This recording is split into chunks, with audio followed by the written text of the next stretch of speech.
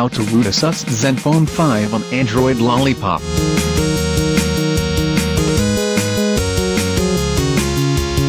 Step 1.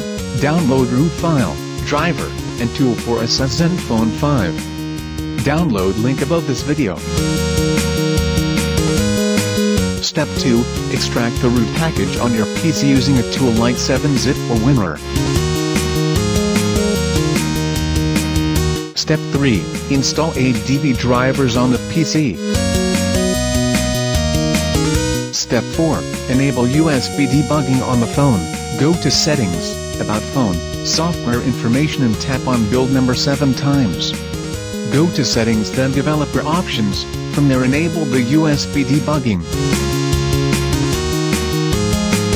Step 5. Connect the ZenFone to the PC using a USB cable. You should get a pop-up saying Allow USB debugging on the phone. Tick the checkbox that says Always allow for this computer and press OK.